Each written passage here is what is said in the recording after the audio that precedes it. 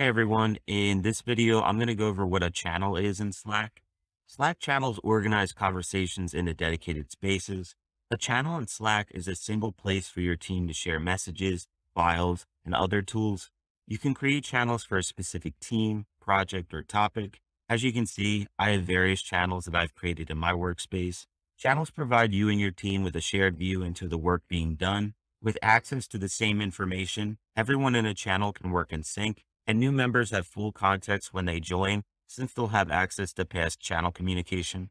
One of the cooler features of channels is whenever you want to have an ad hoc meeting or discussion with members of your channel, you can leverage this Slack huddles toggle down here at the bottom. Once you hit that, it'll let everyone in your channel know that you're talking, and anyone that wants to join can join. This feature is audio only, which is great if you don't like being on camera.